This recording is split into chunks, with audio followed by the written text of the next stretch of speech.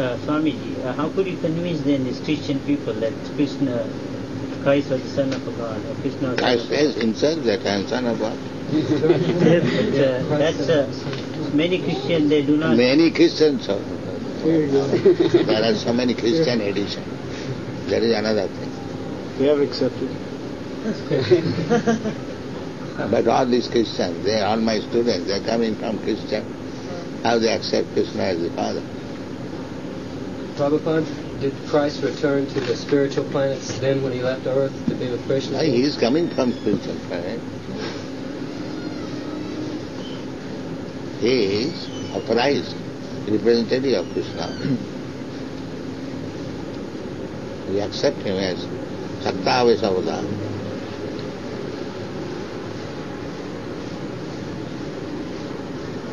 So, I was invited in some priestly meeting in Melbourne. They asked me the question, what is your opinion of Christ? So I said, he's our Guru. Actually, we accept him as our Guru. He's preaching God's message. He's Vaishnava.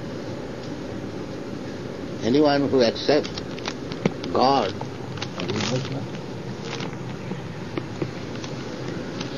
he was explaining kingdom of God. So according to time, circumstances, audience, now we can just imagine what kind of people he had to deal with.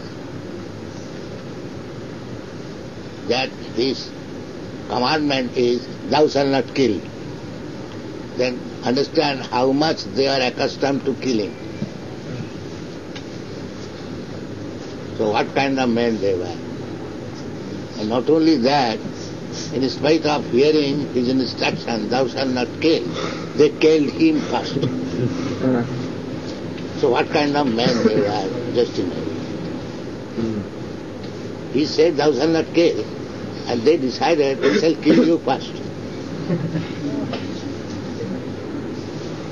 So this class of men he had to deal with. What would happen to the people that killed Christ on the cross? Very bad.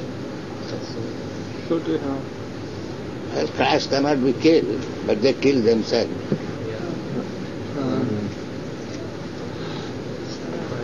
So they read that Christ said that I and my Father are one. Yes. So they say, therefore Christ is Krishna, so therefore Krishna can't be God. One means in quality. Yeah. And in the Vedic literature we say, Aham Brahmasmi. That means we are one in quality. Brahma Bhuta Prasanna. So now we are material Bhuta, Jiva Bhuta. And we realize that I am not this body, I am spirit soul. I am part and parcel of God. That is Brahma Bhuta. Then bhakti begins. Brahma Bhuta Prasannatma Nasodhapuraka Samas Service Mad Bhakti Lavate. Then he enters into bhakti. After Brahma realization.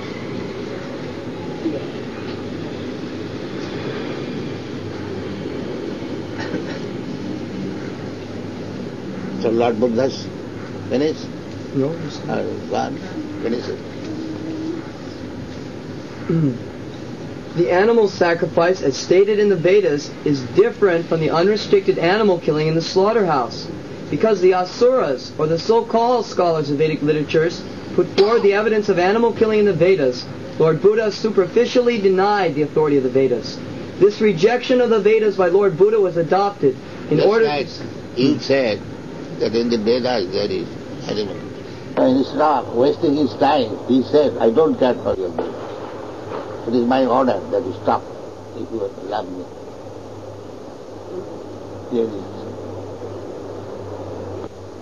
You cannot open slaughterhouse giving reference to the Vedas or any sacrifice, either the Jews, everyone, the Mohammedans, they also make sacrifice. One day in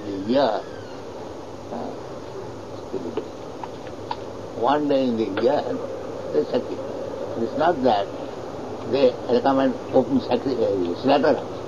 This is all nonsense, rakas. That sacrifice also recommended in this sense that you cannot stop animal killing. There will be a class of men who will eat meat, to give them some concession. So this is recommended. All right, if you want to eat meat, you sacrifice.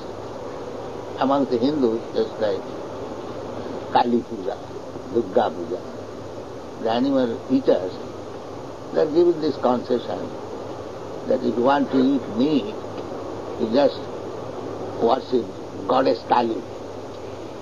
And that Goddess Kali worshipping is recommended on the Amavasya, on the dark moon night, one day in a day, in a month, and the dead of night. So if one goes on eating meat in this way, one day in a month, and dead of night, then he automatically will give it up. So much botheration, better leave it.